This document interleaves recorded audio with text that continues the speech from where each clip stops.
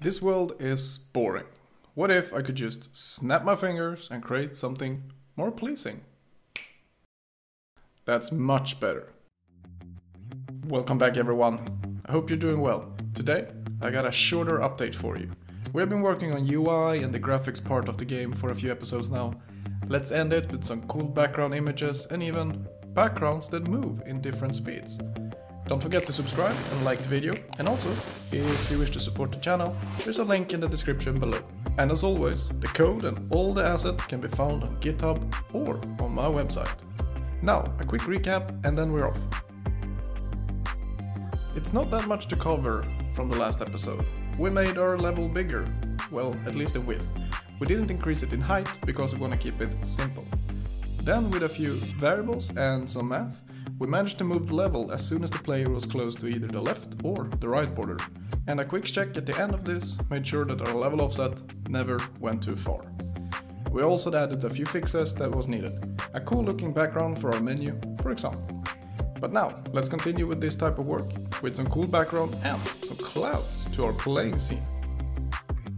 Alright, so let us begin with the background for the playing scene. And that one will be very easy. All we need is the image and then just import it and draw it. So first we're gonna need the image. And here it is. It's just a simple background image with water, and this will be the horizon. So we're just gonna drag and drop it inside our res folder. And there it is, playing underscore background underscore image. So to our load and save. Let's copy one of these. And we can name it playing background image. And the string needs to change as well. And it will be playing underline bg underline image. Like so. And now in our playing, all we need is a private buffered image background image, something like that. And then we need to import buffered image, and background image we can call load save dot get sprite atlas load save dot playing background image. So now we have the background image. And with this background image, we want to draw it, of course. So let's just draw it before everything else. So g.drawImage. And we're going to go with this one so we can set our width and height. Background image, start x is 0, start y is 0, game.gameWidth, and game.gameHeight for our width and height for our image. So it's going to cover the entire background. And now let's give it a try and see how it looks. And it's looking pretty good. And with a few clouds here, it's gonna tie it all together. So let's begin with the bigger clouds first. And just like our background, we need some images for our clouds. So this will be our big clouds. And as you can see, they are cut on the left side and on the right side. And that's because they are meant to be connected. So let's drag it inside our res folder. Big clouds right there. And you guessed it, we need to create a string here. And we can call it big cloud. Big clouds. And for the string, it's big clouds. And with our clouds, both the big and the smaller ones, we need to scale them together with our game scale. So why not just make it easy for ourselves and create a few constants inside our constant class. So we don't really have any inner class for it, so let's just create one. Public static class, and we're gonna call this environment. So environment. Some brackets, and first one will be the bigger one, so public static final int big cloud with default is equal to 448, and for the height we can just copy this one. Not with default, but height default, which is going to be 101. And then we need the actual size of it, so can just remove that one. And it's going to be recast over to int. And it will be default width times game.scale. And let's do the same for our height. Cloud height, big cloud width, default. So now we have the width and the height that we can use. And we're gonna add for the smaller clouds later, but let's begin with our bigger cloud. And just like our background image, we're gonna need an image to store it. So big cloud, and we're gonna load it here as well. Big cloud equals load save dot get sprite atlas, load save dot big clouds. So now we have the big clouds loaded. And inside our draw method, we create a draw clouds. And we're gonna draw both our bigger and our smaller in here. So let's just create this method for it. Let's begin by just draw one and see how it is. So g.draw image, big cloud. We are going to start at 0 for x, and for y we're actually going to recast this because it needs to be scaled with our y, and that's because it's going to start at 204 times game.scale. And for our width we are going to need to import the constant value. So import static utils constants dot environment, and let's grab them all. We're going to need them anyways. So for our width, it's going to be big cloud width, and for height, it's going to be big cloud height. Null, and that's good enough. So let's start it up and see how it looks. All right, so it's in a perfect height. Now we just need to add more in a row here so it looks perfect. And we're going to do that by adding just a simple for loop here. So int I is equal to 0. I is less than, let's begin with 3. I plus plus. All right, but they are all in the same place, but we add plus I times the width. And if we run it now, they should all be looking a lot better. So now we have 1, 2, and actually 3. So yeah, it's looking pretty good right now.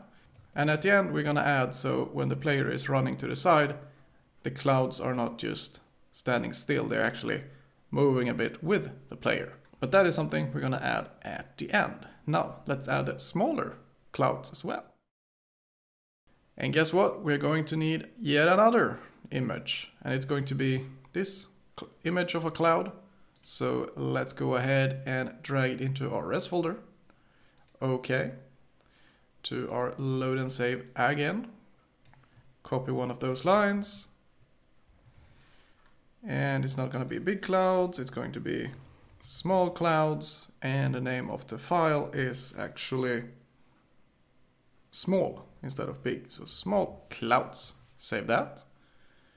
Into our constant class actually, and add the constant values for our smaller cloud as well, because we're going to need the same type of constant values here.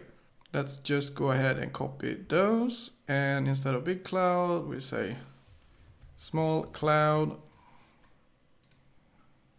and small cloud. And the size of our small cloud is of course different, and it's going to be 74 times 24. So small cloud width default, small cloud height default. Yep, that looks all right. Now we can copy these as well. And it's small cloud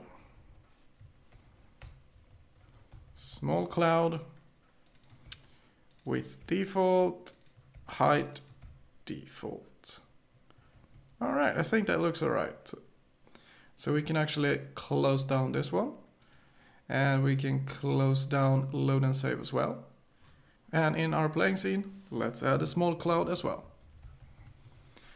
Right there, and we're gonna import that image. Small cloud equals load save dot get sprite atlas load save dot small clouds, like so. And let's go ahead and just draw one of these clouds and see how it looks. So a g.draw image. I'm gonna go with this one. Small cloud X, let's go with 300. For Y, let's go 600 or something. And then for width, we will need small cloud width and small cloud height. And then of course, like so. And let's see what we get. All right, so we have our cloud in here, but it's very low. Maybe we want them up here, but not in the exact same place all the time. A little bit randomness to it. So yeah, let's go ahead and fix that. And we could add a class with this, a small cloud class, and then give it like X, Y, and everything. But we just need a random Y position. That's it. So underneath here, I'm gonna create a private int array, and we're gonna call it small clouds pos or something like that. And this array will contain different Y values for our small clouds. And it's going to be a new int array, and the size, let's say 8. Plenty enough, I think. But how are we going to get random values? Well, we need to use something called private random. rnd equals new random. And this random class is simply going to give us some random values. And to do that, we add a for loop underneath our small clouds position array. Int I equals 0, I is less than small clouds position dot length I plus plus, and then small clouds position, the index position I is equal to rnd dot next int. And we want it to start at, first we need to recast it because we need to use game.scale here, but it will be 70 times game.scale. So the smallest we can get is 70 times scale, and scale is 2 here, so 140 is the lowest that we can get. And here we specify plus the range. We're gonna go with a range of 150 times game.scale. So once again, int 150 times game.scale. So we're starting with 70, and we get a random value between 0 and 150 added on top of that. So 140 plus something between 0 and 300. And now in our draw method, we add another for loop here as well. Int I is equal to 0, I is less than small cloud position dot length I plus plus. And for position X here, we don't actually need a 0 plus I up there, we just need I times. And just like that, we can go with small cloud width times 4 times I. So for every index, we're gonna add 4 clouds in width between each one. And for Y, we need to use this array. So small clouds position, then there, and I think is going to be sufficient. So yeah, so let's give it a try and see how it looks, shall we? All right, so we have the first one up here, the second one there, and they are looking a little bit high. So maybe we can take a look and see if we can change that. And I think we're gonna increase the starting position for Y to say 90 and decrease the range from 150 to 100. Let's see how that looks. Starting it up again. Alright, so we have one over here, one over there, one behind there, and I think that looks much better. So there is some randomness to this. Now we need to add some movement to it. Alright, so how are we gonna make sure that the clouds move at different speeds, giving us the illusion that there is some depth going on in our game? Well, we have one variable, so we don't have to add anything. It's actually pretty simple. All we need to do is to use the X level offset. And we're just gonna add that inside our draw functions for the big cloud and the small cloud. So for the X position here to our big cloud, we're going to add minus, and we're gonna recast this, int, and X level offset times 0.3. And for our small clouds, we do the same. We can actually copy this minus here for our X, minus that, but the smaller cloud's gonna move faster, so 0.7. Now, let's see how that looks. All right, let's jump here, and all right, so the bigger clouds is moving very slow, but the smaller ones are moving faster. And when I run back, gives an illusion of depth in our background, which is very nice. It's very simple to add, and it makes the game come to life, or rather the background to come to life, which is really nice. Alright, that was a shorter video. I feel that we're done with the focus on UI and backgrounds for a while. Next one, I am not quite sure what it will be about. I have to come up with something. Until then, my friends, take care now, and don't forget to subscribe. You don't want to miss the next video as well. I wish you all a great day. Bye.